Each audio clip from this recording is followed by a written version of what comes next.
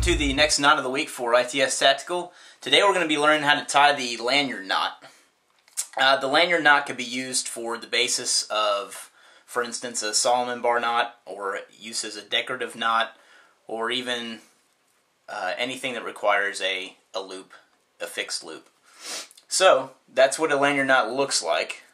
We're going to be tying it in this larger piece of rope here to demonstrate this a little easier. So the first step in a lanyard knot is I like using my hand because it makes an easy platform for tying it. What you want to do is you want to loop an end through your pinky finger and then take the slack behind it, and you're going to form a knot similar to this. So you're just going to cross a loop behind itself and place it over the standing part.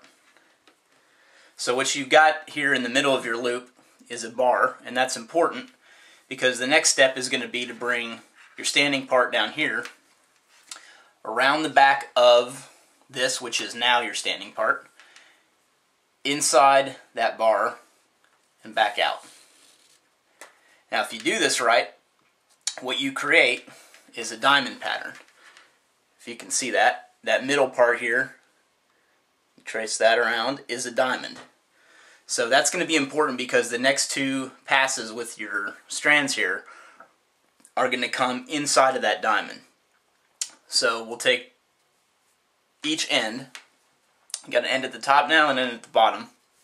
And this one is going to come around the top and through that middle diamond. So let me show that again. Around the top, passing behind all this, and through that middle diamond.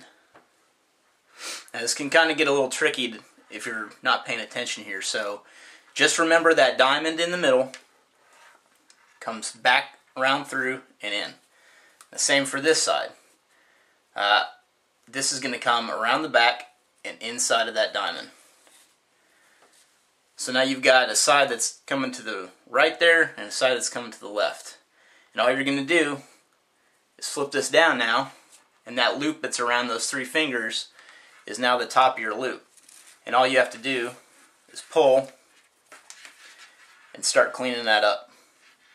It's a little harder to show here on screen with the thicker diameter rope, but I'll adjust this as much as I can here.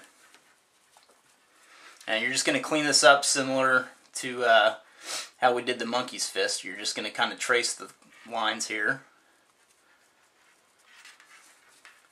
pulling as you go.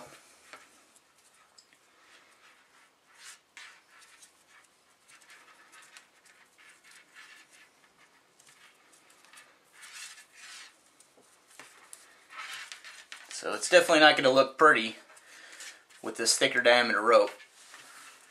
But as you can see, with paracord, it's definitely a lot prettier. So this has been an ITS Tactical Knot of the Week on the lanyard knot. Thanks for watching.